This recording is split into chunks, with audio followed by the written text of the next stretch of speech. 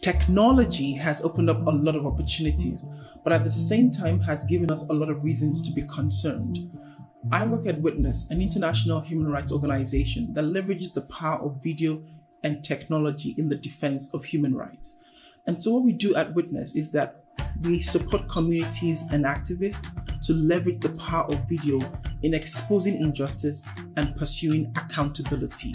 However, over the past few years, there has been rising concern around the emergence of AI-enabled synthetic media. In other words, through the use of artificial intelligence, people are now able to more easily manipulate media, and that has us really worried.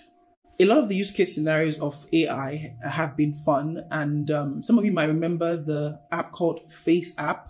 Maybe some of you even played around with it. It's that app that allowed you to manipulate your photograph, including checking how you would look when you got much older. So for now, some of the use case scenarios can be fun. And this is something that I also toyed around with using Face App.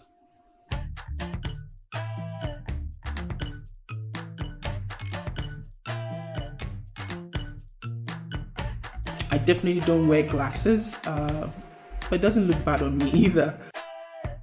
There is also Wumble, which is an app that allows you to use your picture to create a video of you lip syncing to a favorite song of yours, any song of your choice precisely.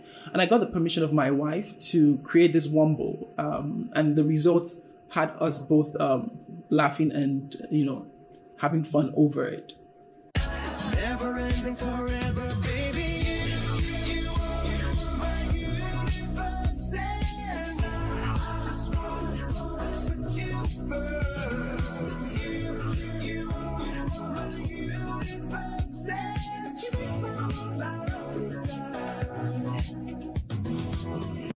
But while all of this can be fun, it also signals something a bit more dangerous: the decline of the truth. And here is a more sophisticated example of what I'm talking about. Here is a TikTok video of the popular Hollywood actor Tom Cruise playing golf, except that it's actually not Tom Cruise. What's up, TikTok? You guys cool if I play some sports?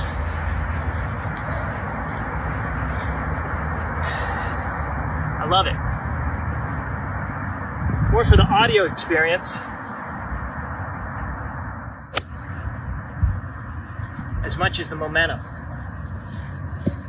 Hey, listen up, sports and TikTok fans. If you like what you're seeing, just wait till what's coming next.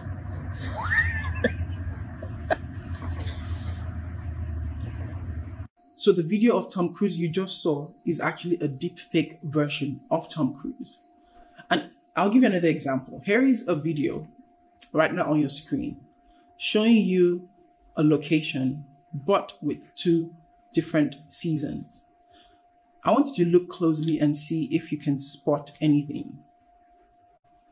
What you're actually seeing is one real season and another one that has been artificially generated. I'll give you a second to guess which season is real and which one isn't. Well, if you said the snowy footage was the real one, you're wrong.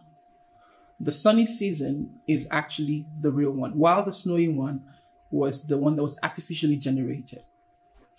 Okay, so here is another example from Adobe After Effects. Now, Adobe has a feature called the Content Aware Fill tool, which allows anybody to be able to seamlessly remove objects from a video. This is something that you could have easily done prior on Photoshop and photographs generally, but now it's been mainstreamed into video editing platforms. These innovations clearly have their benefits. For instance, in the case of the weather manipulation example that I shared, you can use that to train self-driving cars to adapt to different weather conditions in different cities. And in the case of the Adobe tool, you can actually use that as a cinematographer. I'm sure that's a blessing for those who are into filmmaking, to be able to take out unwanted objects in their video to make it more cinematic. However, imagine this. What if people started to use these tools to cause harm?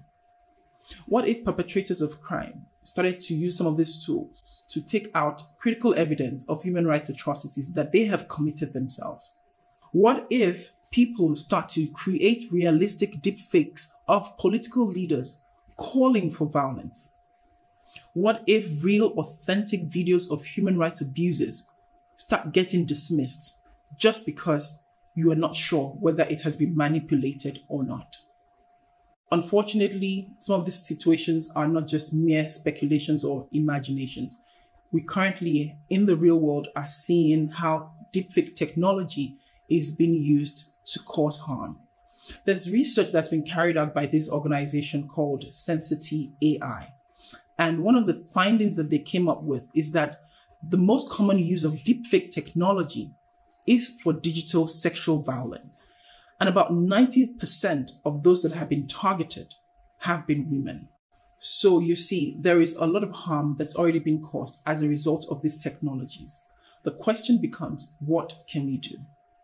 I would say that there are a number of things that we can do for sure. And starting with the innovators of technology themselves, they need to bear responsibility, knowing fully well that their innovations can be used to cause harm. And so innovators of technology need to prioritize issues of human rights. Ask the question, how can my innovation possibly and potentially be used by bad actors to cause harm? Bring civil society to the table. Let us brainstorm together and figure out how to ensure that technology innovations do not lead to even further human rights abuses. Secondly, we're at that point where we all need to develop some sort of verification skill set. Let people start to learn how to digitally verify pieces of media content to be sure what is authentic and what is not. Thirdly, from the perspective of Witness as an organization, is the fact that we will continue to train people to document human rights abuses, but to do that in the most ethical and trustworthy way, to ensure that their videos that they may have taken a lot of risk to document are not dismissed as being fake. Finally, we all must take personal responsibility. We must understand that the things that we share, the apps that we use, and the manner in which we use them, and the technologies that we innovate can all contribute to our understanding and relationship with the truth. They can potentially begin to chip away at what we have come to know the truth to be.